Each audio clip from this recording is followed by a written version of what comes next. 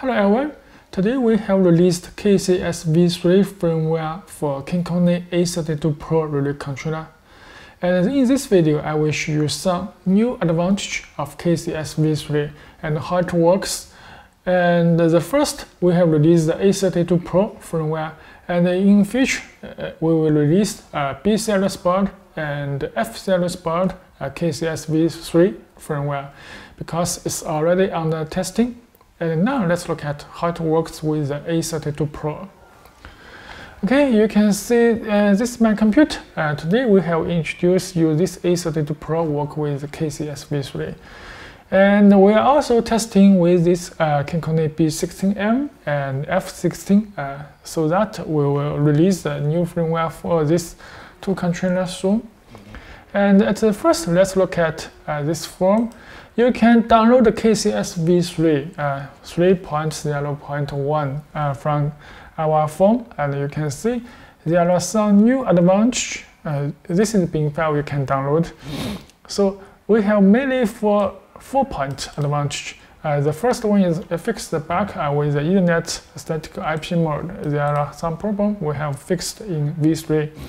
And also you can see this is new functions because we have spent many months for testing and developing these new functions. The first, you can see the second, just we will support Kinkoni new cloud server so that A32Pro can connect to Kinkoni cloud server. And you can see this Kinkoni cloud server, you just enable and disable, so it's very easy.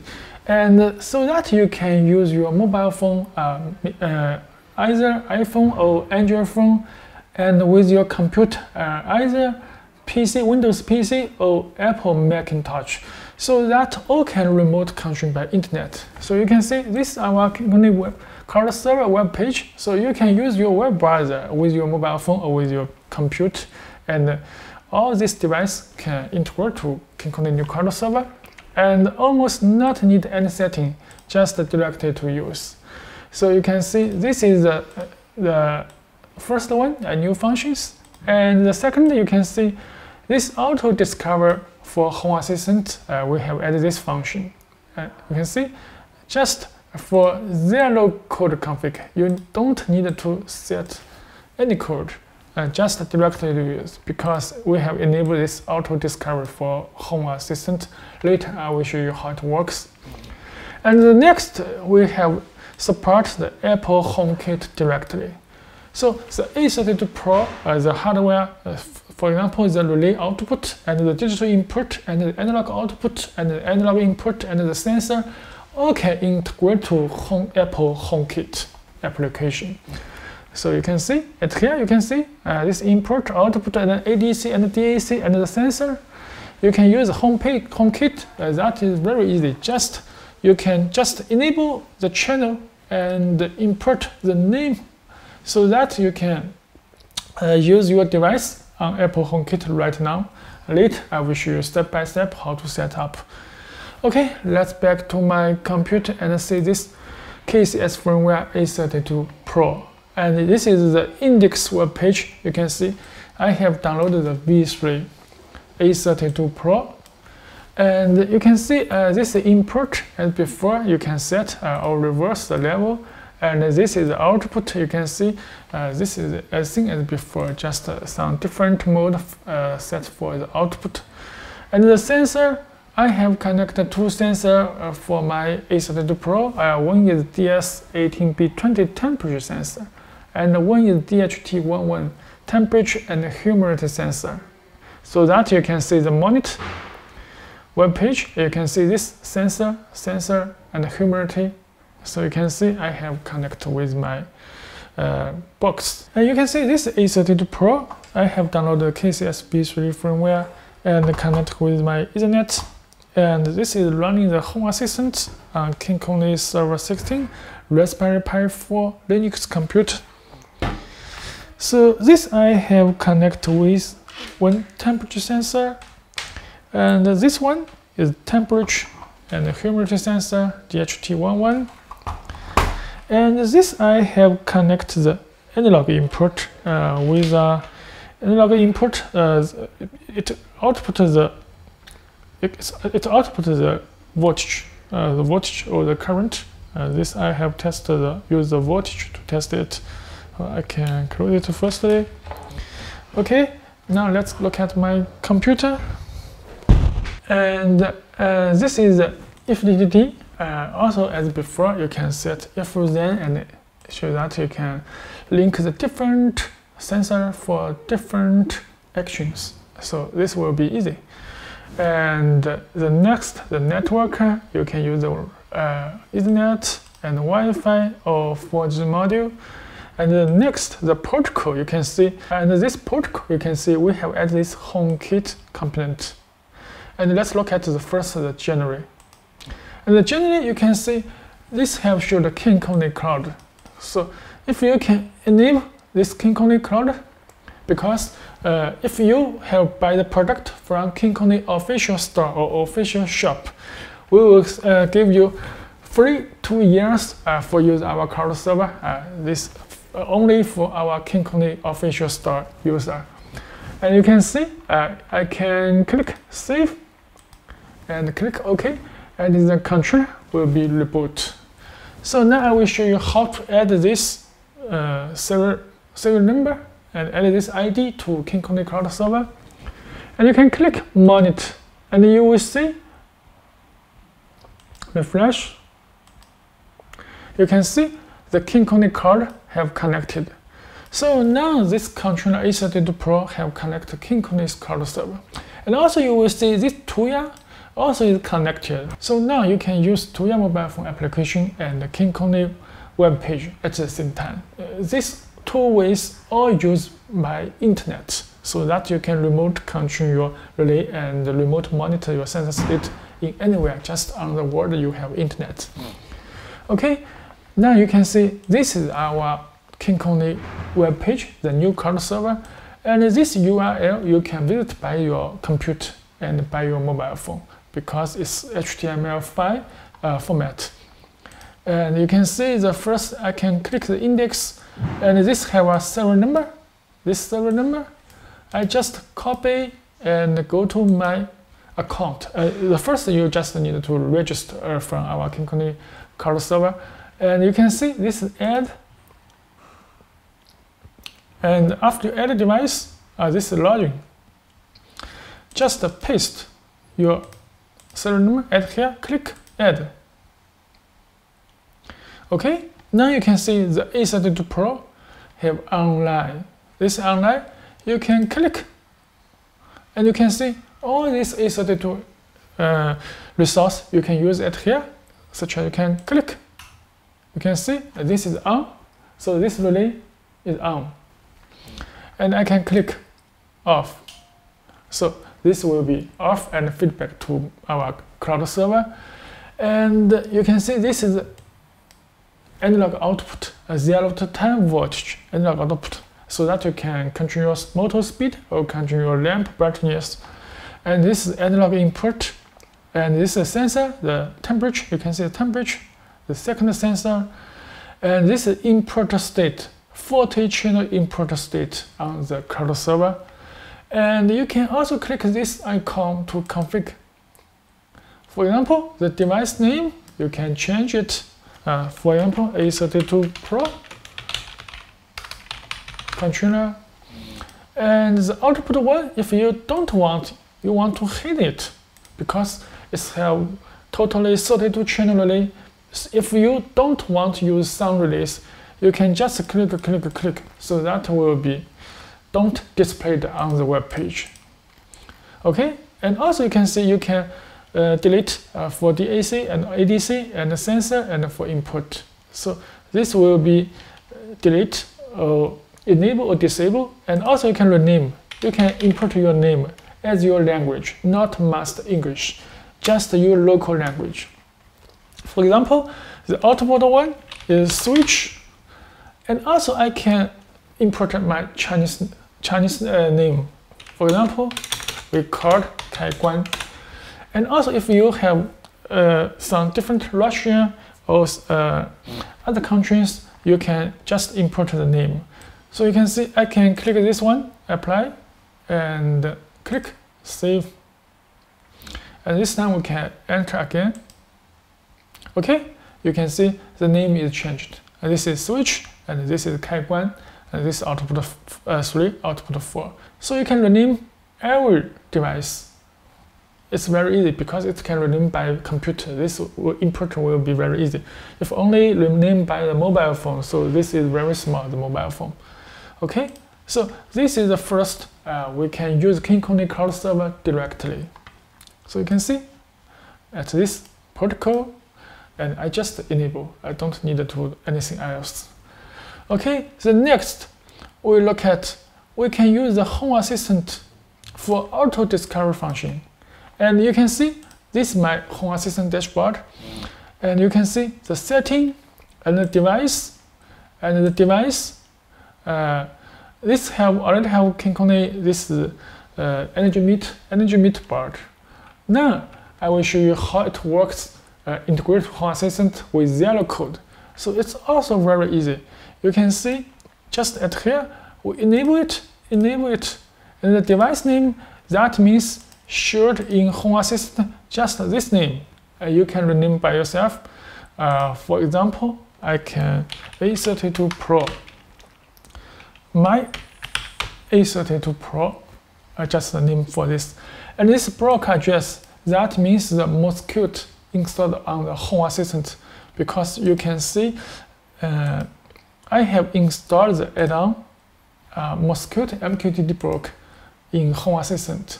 So I just fill the IP address of Raspberry Pi 4. You can see this is my load, the Home Assistant at this IP address. So I just copy this IP address, and at here I can just choose this one. This is my Raspberry Pi IP address, and the block port and the username and the password. Just check your mosquito configuration. You can see MQTT username is MQTT, the password is 123. I just for testing, so my password is very easy. So you just replace by yourself. And this is the port, MQTT default port is 1883.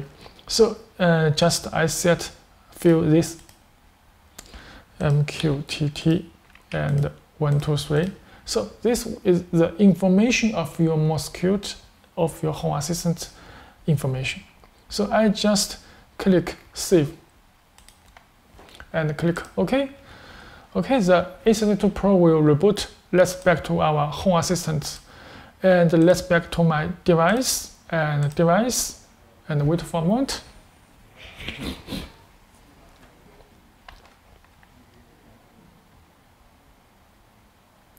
So I can refresh.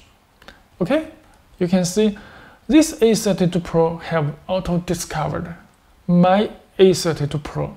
So this is my A32Pro. So you can see this A32Pro controller have added to Home Assistant right now without any code. Okay, and we can click, and you can see I can turn on, turn off relay, and this I can control this DAC output for the dimmer. And you can see, and the next, this is sensor, the digital input sensor, and the ADC, the analog input sensor. So these all sensors and switches, you can see the temperature sensor and the second temperature sensor and the humidity, all have connected to Home Assistant. And you just click Add to Dashboard, so that all hardware resources can used in Home Assistant right now. So this is very easy, and just you have installed the MQTT block on your Home Assistant. Okay, this is the second advantage, use the Home Assistant by MQTT Auto Discover. And let's look at the next. We can click this one, Apple HomeKit. But also you can see there are some any other protocol you can use, MQTT, and connect to your own cloud server, and connect to your own cloud server by TCP or HTTP and UDP and ESP32 Modbus. So this all protocol have support in A32Pro and in KCSv3. And the next we look at this biggest advantage, the Apple HomeKit. So the first we just need to enable it. So we just need to configure in HomeKit this input and output firstly. For example, because it have 40 channel digital input, but I want for demo, such as I want to use two channel. So this I can choose the name A32Pro input 1, and actually you can rename by some window sensor or door sensor or some other sensors. I just for testing and for the demo. So I import the A32Pro input 1 and input 2, and this two channel is enabled. So I can click save and reboot, and this is set for the digital input. And after reboot, and we will click the output, and the output also you can see this have 32, that is 32 channel relay output. If I also want to use two channel, if you want to use 5 channel, you just click 5 channel, and I just use 2 channel for demo video. You can see output 1 and output 2. Okay, this is name, and click save and reboot. So you just enable, disable, rename, and save. So this step will be very easy. And the next, if you want to use this DAC, because A32Pro have 2 channel DAC output, 0 to 10 voltage for brightness, so I can enable this two DAC, DAC1 and DAC2, and click save and click reboot.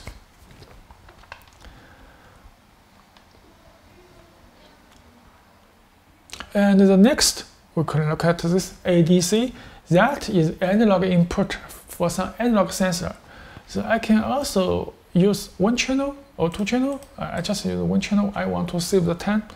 So you can click ADC1, save, and reboot. And the next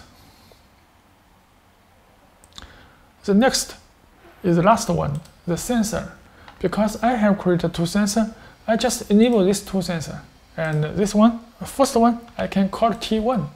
And the second one, I can call T2. Actually, you can use sensor 1 or sensor 2. Oh, okay, save and reboot.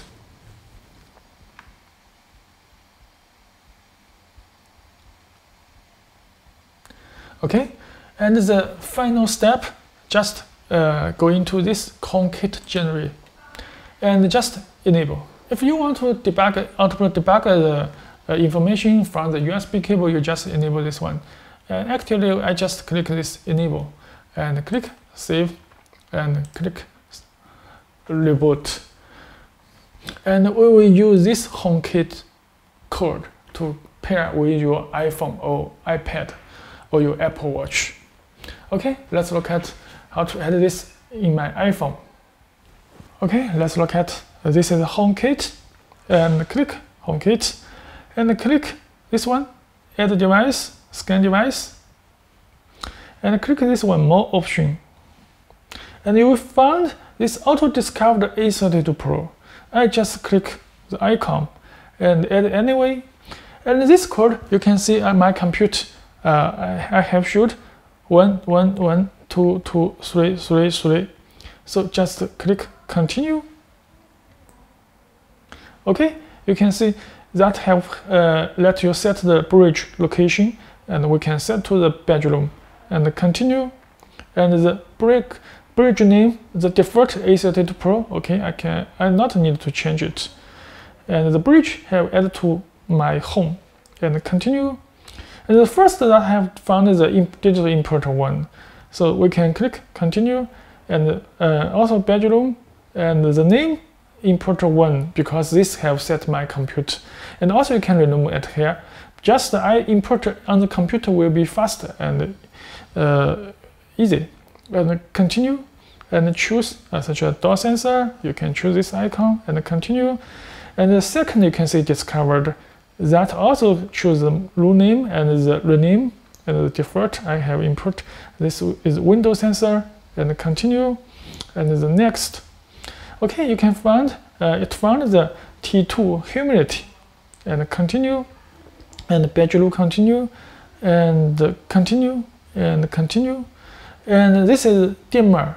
This dimmer also continue, bedroom, and the name is default is DAC1, and this is second channel DAC, and continue. Okay, the next is analog input. The analog input in HomeKit, that is a light sensor. Because I can't change other, just use the light sensor, and the light sensor continue, and this output just a switch. So continue, and the switch, or you can set for the fan, continue, and the fan. Okay, continue, and this is T1, it's the temperature sensor. Okay, continue, and continue, and continue, down. Okay, now you can see all icons have added to the HomeKit. This one you can see A32Pro, and you can see this LED on and off, and this is second on and off. And let's test the DAC. This is a dimmer. You can see we can use a multimeter to test it, how it works.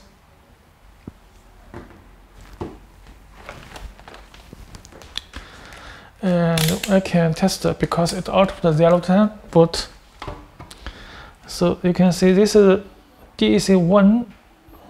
I just test it here. This is channel 1 DAC output. And I can use this. Okay, you can see 53%, 5.29, almost is 53.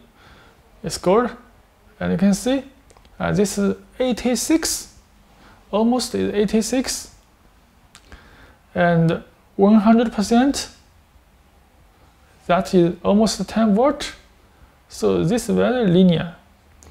And this is 25, this is 25, 2.4. So the value is very good.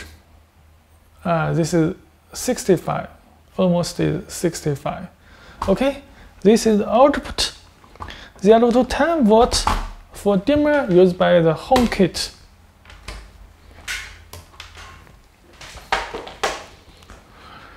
Okay. And also you can see, I can close it. Also you can see the bedroom, and you will see the temperature sensor. You can see these two temperature sensor, just this one and this one, showed it here. And you can see the humidity. This is humidity. And also you can see the door sensor, window sensor, and the light. The light is analog input. If I just let it become large, the value become large, and also you will see the value is changed. So the value is changed. This you need to set the range in KCS web page. This is we have integrated to Apple HomeKit, and also you can use on iPad. And we can use the Tuya mobile phone application. You can see it here. This Tuya mobile phone application, you can see the A32Pro, the switch, and the dimmer, and the input state. So you can see turn on, turn on, turn on, turn on. So this is controlled by the Tuya.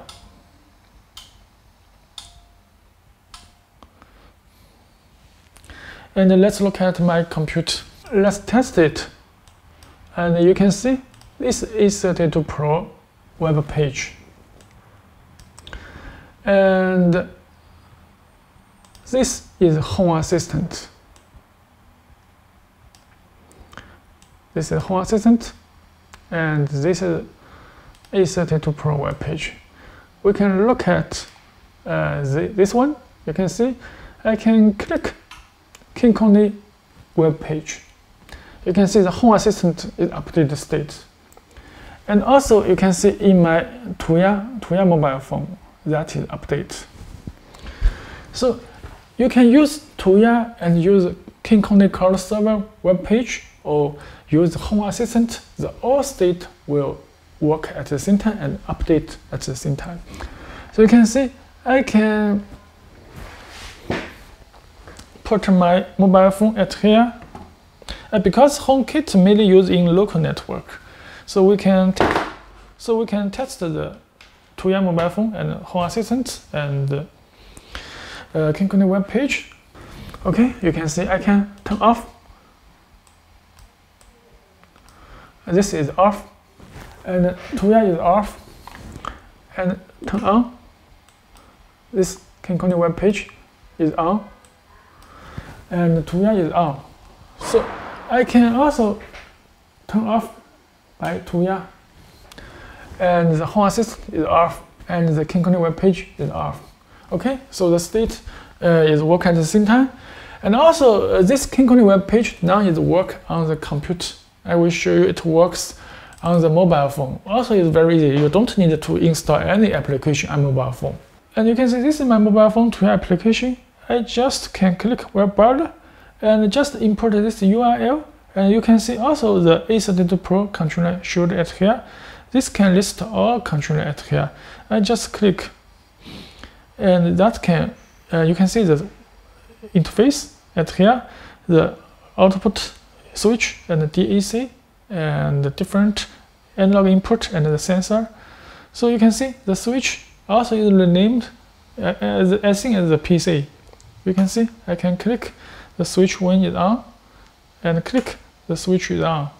And also Home Assistant and Tuya is update off and off. And you can see the state will be update after the relay is actually turn on and turn off.